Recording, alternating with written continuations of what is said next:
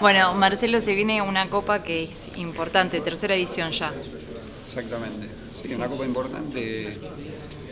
Nosotros, la primera edición, que fue en Concepción, llegamos a la final, ganamos a Bolívar ese año en semifinales, llegamos a la final contra un PCN, perdimos 3-0, pero bueno, fue una copa importante para nosotros y lo sigue siendo. Creo que es el inicio del oficial, digamos, del campeonato oficial y es importante, es una copa importante también para Medellín. Y especial porque va a ser acá en Boca. Sí, la verdad que sí, una alegría. Primero porque vamos a ser de locales en Boca durante esta Liga Nacional, que desde que yo estoy en el club nunca pudimos ser en Liga Nacional locales aquí, y esto para nosotros es muy importante, y sobre todo volver a la Bombonera después de hace un par de meses, un poquito más, que jugamos la final a jugar este campeonato. Y vas a poder ver el equipo que va a jugar en la Liga en acción.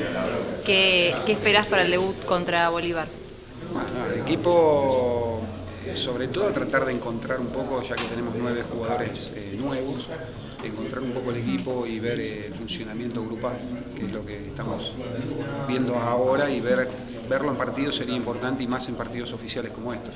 Pero creo que lo más importante es eso, que el equipo juegue como equipo. Va a costar mucho, pero bueno, hay tiempo todavía y esto es una buena medida, ¿no? Contra equipos poderosos como estos que vamos a jugar. ¿Tenías que pensar, idear vos el comienzo? ¿Elegías a Bolívar o no?